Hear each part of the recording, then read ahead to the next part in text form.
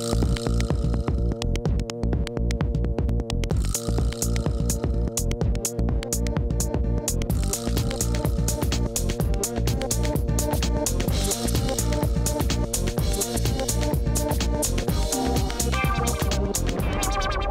man came up to me, he said to me, "Your money or your life?" I said, "Look, I'm very sorry, but I actually don't have any money.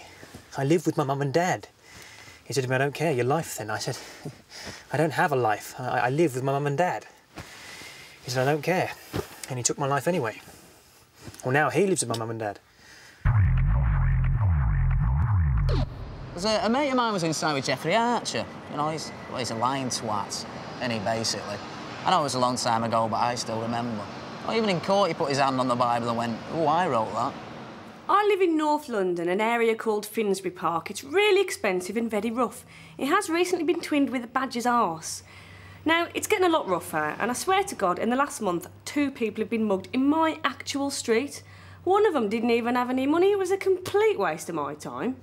See, I come from Oldham, though. Like, crime's just second nature. The only time anybody in my family ever went to university was to nick a computer.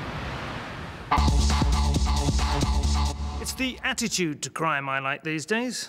A van pulled up outside my house the other day, said on the side, "R. Dawson and Sons, burglars." Started putting leaflets through the door. "We will be in the area on Thursday. If you could leave your video out, save us a bit of time, save you a front door." You're 8 times more likely to get mugged in England than you are in America. That's because you don't live in America. Because I used to live in quite a rough area in Manchester. You know, a place called Cheetham Hill. It's quite a desolate place, twinned with purgatory. Lots of people, bedsits, waiting for nothing, you know. Like, you go to your local shop there, buy some boss stick, I'd have a serving suggestion on the front. And one of the great things about Jamaica is that, unlike in this country where you can't drink and drive, but you can smoke and drive. Oh yes, in this country, it's fantastic. You can tell people who've been smoking and driving. They just go really, really slowly. Unfortunately, there is a terrible irony in Jamaica. Ganja is illegal. And the police will arrest you for possession of ganja. And then what do? It's a terrible double standard. They take it and burn it, which is what you were going to do with it in the first place. Cheetham Hill's a really multicultural area. Like on Cheetham Hill Road, you've got a synagogue, and next to that is a mosque, and then next to that is a Catholic church, and next to that, well, there's a Woolworths. I know you didn't need to know that, but there is. And there's so much praying goes on in Cheetham Hill. You know, everyone's praying, "Get me the fuck out." So my local paper came through the door the other day. The headline read, "Knife attacker may strike again." I thought, what possible grounds can he have for industrial action? See, in Oldham last year, we had the riots, right? And everyone was saying, "Oh, it must have been terrible, it must have been terrible." But it wasn't really, because Oldham's the coldest place on the earth normally. Right up on the moors, it's always raining, it's always freezing. But for one weekend, the shops were on fire, the cars were on fire. It was lovely. You could go out without your coat on. Around my way, the word on the street is slow.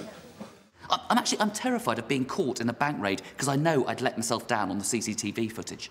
You know, it would be like suddenly the raider pulls out his sawn-off shotgun. Don't be alarmed by the figure screaming and collapsing in the top right-hand corner of the screen. He's not been shot. That's Hal. He's fainted. Maybe they should actually invent their own programme for me. You know, they'd call it Coward Watch. I'd be on it every week. And they'd be like, "This week's coward is Hal Cruttenden. He's white, 5'10", with a heavily scared face. Here we see him pretending not to notice while an old lady is mugged by a 10-year-old. Police advise members of the public to approach him without caution and go boo." I don't know what class our family is, you know, because round our way there was no real class thing. All you had was, like, posh and scum, you know. The difference being that you took your shoes off before you went into a posh person's house. Whereas if you did that in our house, you wouldn't get them back. I mean, lots of the rehabilitation they do inside apparently doesn't work. Now, personally, I don't see why, because they teach you loads of good things when you're inside, don't they? You know, like handmade basket weaving. Oh, you can imagine all the criminals sitting around going, "Oh, yeah, cheers, yeah, thanks. That's the only reason I've been nicking stuff all these years, you know, because of lack of confidence with wicker." I see they're thinking of having, like, weekend-only prison sentences, but I just don't think this is ever going to work. I mean, for me, being sent to prison for a weekend is only one notch worse than being sent to your room. I can't think there's many crims around who are going to go, oh, I'd love to nick that car, but I better not, because I might miss blind date. Oscar Wilde was imprisoned for sodomy. To me, that's a bit like sending your kid to work at McDonald's to clear up his acne. They're giving victims of bullying now mobile phones, you know, so they can contact people. It seems a bit pointless, you know, I mean, you can't get reception when your head's down the toilet. I got stopped by the police in my car. I just wound the window down and I said, would you like to get out of the vehicle? I said, no, not really. They said, would you like to take a breathalyzer test? And I said, no, not really. And they said, would you like to go on the car with a shiny beepy horn? I said no, I get arrested for wasting police time. I bought a watch with an alarm, but it was no good. Still got nicked. So I think where it all starts really is the teachers. It's where you can blame crime on the teachers. I was victimised terribly by my English teacher. She used to make us read out stuff to the class, which is fine, but she knew I suffered from asthma, so she deliberately Tipp-X out the punctuation and wait for me to pass out. Because discipline in the home, that's what it's all about. That's what everyone says. People and kids should get discipline in the home. I remember when I was a kid, you know, if we did anything wrong, my dad, he'd take his belt off, wind it round his arm and jack up. Thing is, though, it's just pointless, isn't it? They're saying, oh, we can't legalise weed because soft drugs lead to hard drugs. I'm thinking, well, logically, if soft drugs led to hard drugs, then masturbation would lead to sex. And it doesn't, does it? I saw a police sign the other day. It said, question, what do cowards do for a living? Answer, they rob and mug. I thought, that's not very fair. I've never robbed anyone in my life. Too scared. What if they've got a knife? Or a fork? They could have me for breakfast. My brother's changed. He's got a new job. He's an assistant coroner. Picks up dead people for a living. Consequently, he now just hates fat people. Well, think about it. That's his shitty day at the office, you know? He just shows up. Ah, for fuck's sakes. All I'm saying is if you're over 30 stone and you live on the 3rd floor of a walk-up apartment, no matter what you die of, 9 times out of 10, it's gonna get written down as a suicide. Open the window, we have got ourselves a jumper. I was driving through a very rough area of West London. I saw a big police sign by the side of the road, big yellow and black thing. It said, violent crime here. Tuesday, 7:30. Can you help? I don't even approve. When things turn nasty and a fight breaks out, don't worry about the big guys. It's the little buggers you have to worry about. If a big guy hits you, it's like a big ham hitting you. Sure, it hurts, but it's not that bad. But a bony guy, if he hits you, you ever walked into a coffee table? It's like that when he punches you. Oh, God, don't get involved in a bony man fight. Securical vans. They have a notice on the back saying, this van contains a locked safe to which the crew have no access. Which rather begs the question, well, where do they put the money then? The thing is with rain, yeah, with raindrops, is they kind of, when they're coming down to the earth, yeah, they kind of hold themselves together like that. Oh, hold yourself together, hold yourself together. And when they hit the floor, it's like, oh, it's like a release, yeah. Kind of like an orgasm for rain. It's like, oh, hold yourself together, oh, release. It's amazing. I love them. They're brilliant. And I was watching them the other day because I haven't got much on. But right, I was watching this one particular raindrop, and he came down normal like the others. Hold yourself together, gathering up speed. And he hit the floor. Oh, release. And then he released, and when he hit the floor, yeah, he released, but then he looked around, a bit shifty, and then he gathered himself back in, yeah, and just legged it. I thought, what's going on here? I'm going to watch this a bit more. I went in, made a flask of tea, and I sat there and watched the whole thing. 10 minutes later, the Raindrop police turned up, yeah, in a small van and chased him. He went round one corner, they came round in a little van. He went round another corner, they went round the corner. He went round another corner, got in a glass of Evian, and they drove straight past. It was amazing. Ah, it's fantastic. And later on at the Raindrop police inquiry, the sergeant was there, and he was there with his big moustache, like an albatross, going, "This Raindrop was moving at a pace that I can only describe as lightning. He was running like the clappers, he was moving like a bitch. And we believe he got away with the crown jewels." And someone said, "But he's a Raindrop, how is he holding crown jewels?" And the sergeant said, "We believe he had a Velcro sort of pouch system connected to his body, and we believe he had the crown jewels in there." And someone said, "How do your officers carry their truncheons?" And he went, "All my officers are a mixture of hard and soft water. Where the two meet, we slide the truncheons in there."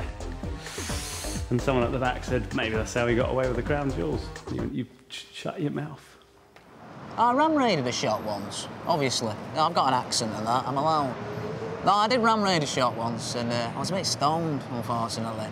And it don't work, does it? I mean, you try smashing a car through a shop window at 3 miles an hour. It's like, I come from a very musical family, my nan especially. She lives alone, and we do worry about her a wee bit. We were going to buy one of those panic buttons to wear around her neck, but bit of a technophobe is my nan, so we now compromise, and she wears one of my old school recorders around her neck. We know she's in trouble if we hear Initiative London's burning. Make punishment fit the crime. Any old ladies who allow their doggies to defecate on the pavement should be chained to a urinal where we can piss on them. No, hang on, I'm getting confused with that video I brought back from Amsterdam. I was in Scotland recently, and I came out on stage, and I went, "How you doing, Scotland? I came here to learn all about sheep shagging." They actually don't like it when you say that. It was really weird, too, because this guy in the front row jumped up at me, and he went, "Oi! That's Wales!" How was I supposed to know, man? You'd have to be a pretty good swimmer to pull that off. So, my favourite part of this country is the West Country, because there's very little crime there, because there'd be no point. If someone stole a car in the West Country, everyone on the street would just go, well, that's Bob's car. But that's not Bob. Quick, call Constable Jones. Constable Jones, there's been a crime. A crime? Must be someone from London. Quick, rev up the tractor. Constable Jones gets in hot pursuit of the stolen vehicle, getting his inbred son with one eyebrow to lean out the window going, "Oh-ah, oh-ah, oh-ah, oh-ah, oh-ah, oh-ah, oh-ah." That's the finest pun you'll ever hear, my friend. Now, of course, I'm aware that was a pretty crap attempt at the accent, but hey, when you guys go, "G'day, shove a shrimp on the barbie," sounds bang on to me. I got arrested myself the other Christmas, actually, yeah. I can't believe it in this day and age. You can't even masturbate in the privacy of your own bus seat. Oh, it's a gentleman sitting in the seat in front of me who reported the incident. Quite a naive man, I think he was, a little bit wet behind the ears. That's disgraceful. I can't do that. That's horrible. So can one gag. Hey. Britain is mysterious. I came here wanting to see crop circles. But I read that 80% of crop circles were caused by vandals and troublemakers. That means that only 20% were caused by aliens from other planets.